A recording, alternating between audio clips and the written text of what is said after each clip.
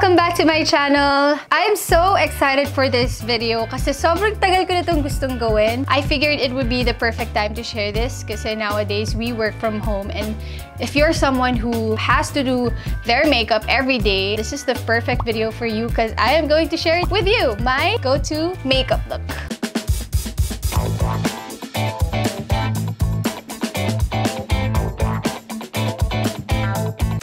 Okay, first, before ka mag-makeup, your skin must be prepped. So I already did my skincare and I applied primer as well, if you guys like primer. For my foundation, I use the Careline Oil Control Liquid Makeup in the shade Oriental. Beauty vlogger ka. Wait lang. Sorry naman sa... Yan. Okay, ayan siya. Sobrang light lang siya sa skin. And yung finish niya is really close to your natural skin. Don't be intimidated by the whiteness of it kasi magbe-blend naman yan later sa skin. There. You see the difference? It's like your skin but more even and better. After a few seconds, ganito na yung finish look niya. Look, it looks so natural and fresh. Dapat pala before, maglagay ka na ng lip balm. Ako, I put petroleum jelly. After ko malagay yung foundation, or in my case, liquid makeup, I go on with the brows. Kasi yan yung laging step na nakakalimutan ko. Because to me, it's not so important. Kasi... Thank you, God, na meron akong medyo makapal na brows. So, hindi na ako kailangan magkilay everyday. But still, I'd like to show you how I do it. So, I have a soap here. Actually, guys, yung secret lang dyan. So that your brows are in perfect shape.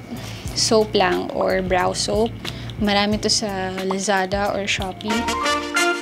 See the difference? Parang ganyan. So this is one of my favorite Careline products. This is the Wow Brow Liner. Kasi meron siyang two ends. The one with the slant na pencil. So yan siya. And yan. I use this side kasi it's so fine, it's so small. Nakakagawa ako ng fake hair. I just focus on the parts na may spaces. Wala masyadong hairs. And then I just do a few strokes like that here and there. So, here naman, pinapakapal ko siya konti. So, yeah, everyone says that your brows shouldn't look exactly the same. But, sorry guys, that's how I like it. Gusto ko super pantay yung brows ko. Kahit na mahirap siyang i-achieve. And then, fill in here sa spots na kulang ng hair.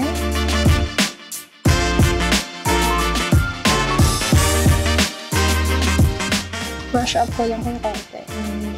Bring this manipis. There. So yeah, that's how I do my brows. And then, I move on to the other cream products or liquid products. I have a lot of Careline products here, guys. So, may mga iba na bago pa. My other one na lagi kong ginagamit is nasa taas. This is in the shade Coral Stick because I like something coral and something orangey on my skin. I have two beauty blenders. One for the foundation or that, but ginamit ko na lang yung finger ko. So this one, I use this for my other product. So I do that. And then, here. So I use the bottom part, yung hindi ko nilagyan ng product para hindi masyadong bright or pigmented because we just want a natural flush. There, I put some on my chin, other on my nose. Oh, that's too much. And then I move on to the contour. I use the Careline Contour Stick. What I love about the cream products of Careline is that they're so easy to blend, and then you can just use your fingers. I often use my fingers when I'm using these products kasi sobrang dali lang. Like, what? Personally, gusto ko super dark yung dito ko kasi natatakpan naman ng hair kaya parang natural. Here. On my jaw. also put here sa my hairline para lumiit yung face ko. So parang, and then I also put this on my nose for the nose contour. There. Perfect. And then, since nasa cream products tayo, usually last talaga lagi yung highlight, but gusto ko isahan na lang yung cream products. So this is the product, Flush Stick. This goes so well with this one. I use this on my cheek. See? Oh my God, ang ganda. So yeah, whenever I have to take pictures, pinapaulanan ko talaga yung skin ko ng ganito kasi I like to be glowing. But kunwari kapag TV or interview or anywhere that you're moving or parang ganyan-ganyan, lesser lang para hindi mukhang oily. It looks so cool. Diba? After that, eyes. Yes, of course. Meron akong tip, guys. I use this too for my eyelids. See, it's so nice. Like, I like to add. Ganda niya. And then, I put that first. And then, next is the eyeshadow. I use the Play to Slay palette. I use this shade. Ito yung pinaka-closest color or tone sa coral. May pagka-brown. And then, I do that sa gilid. Dito talaga ako laging nagfo-focus sa eyes. Since meron naman ng color itong Flush Stick. Dito na lang ako naglalagay. And then, add ako ng konti para hindi mawala yung glitter, yung highlighter sa eyes. That is perfect. Ito yung pinaka-exciting part na ituturo ko sa inyo because finally, after so many years, siguro na-discover ko lang to late last year. Hindi kasi pantay yung eyes ko, guys. This one is smaller. This one is more round. Ito parang paganyan. Dati nagtataka talaga ako bakit laging hindi open yung eyes ko or hindi, alam mo yung maganda tingnan. It's always tired looking, ganyan. It's because mali yung pagkakalagay lagi ng falsies, eyeliner. Yung eyeliner hindi siya may binabagayan, bagay siya sa lahat, but meron siyang iba't ibang technique. So, kunwari, this is my favorite eye shape. Gusto kong i-copy to dito. So, before I do my eyeliner, I like to put dark color here. I use this color on the palette. Dito talaga nilalagay. There. Para magiging round siya. Kung may favorite eye shape ka lang, gayahin mo siya sa kabila. And then, as is na lang siya, don't put eyeliner na if you want. I still like to put dark shade here, but super, super minimal lang. There. See? Parang unti-unti niya nakakopy yung other side. And then, I have this angled brush. This is also perfect to create wing. Pag wing na, dapat both eyes meron. So, there. Ayun na siya. This is also one of my favorite parts. Believe me or not, guys, I only use one lash. Yan yung secret ko and I'm sharing it with you.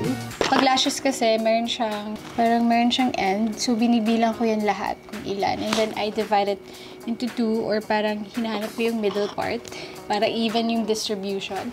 Oh my God, guys, ang laki ng content ko. Once na part ko na sila or once na divide ko na sila, itong side na to, kung nasan yung longer lash, will go here and then the other side as well.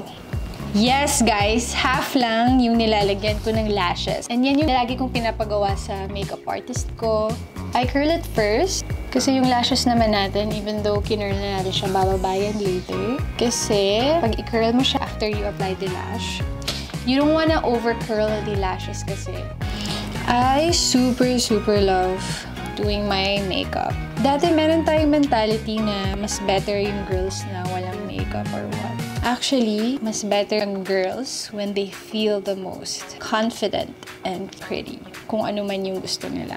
Huwag mo i-apply agad kapag meron ka ng lash glue. Patuin mo muna ng konti. You will see the difference later pag lagay ko ng lash dito. See?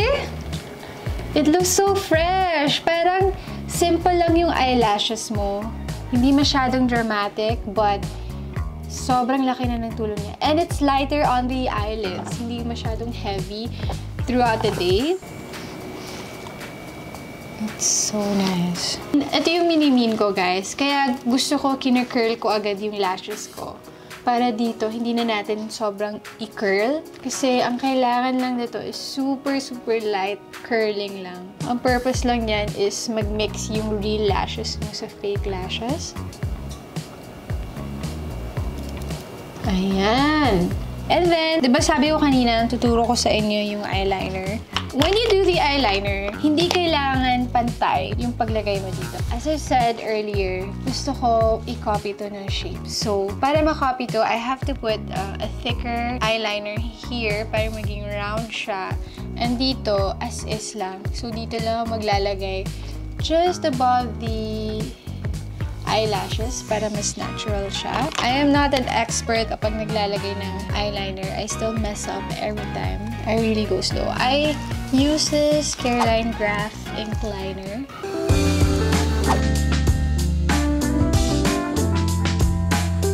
I'm not confident sa wing parts, so dito muna tayo.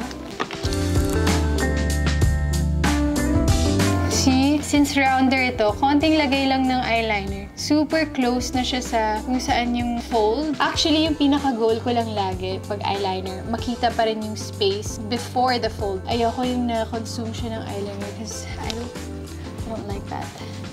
So, konti lang talaga. So, what I do is dot-dot lang muna and then connect them.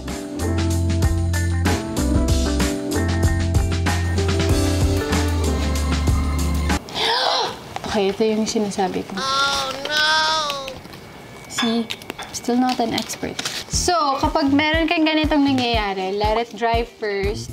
Kasi kapag wet pa siya tapos tinanggal mo, kakalat lang niya. It's gonna be a bigger problem. So, let's move on. The next part is, you guessed it, it's the mascara. This is also one of my favorite products sa Careline. It's called the Skinny Mascara. Look how skinny this is.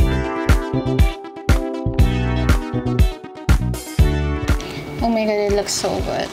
May nilalagay akong eyeshadow sa bottom so that it's not so top heavy. So we put this, the darkest shade that you have, but don't use black. Skinny mascara on your lower lash. I move on to the powder. So, hindi ako nagpa-powder all over the face kasi I'd like to maintain that dewy look. This is the Careline face powder in the shade Chestnut. There. And then, let's set our cream contour. For the cheeks naman, I use Fresh Tomato ng Careline. And then finally, we're down to our very last step, the lips. Since naglagay tayo ng moisturizer kanina, let's wipe it off. It will leave you with a very plump and moisturized lip. Itong mga soft suede lipsticks nila, they're so nice. I put Vibe sa lips. There. And then I put Fire on top of it. It's so nice. It's such a nice mix. And I would like to add the shade Nude on top of everything para maging mas neutral siya. Flush stick ulit here to make her look more wet.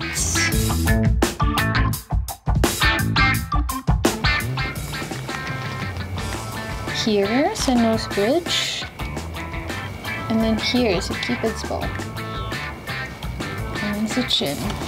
So there you have it, my go-to makeup look.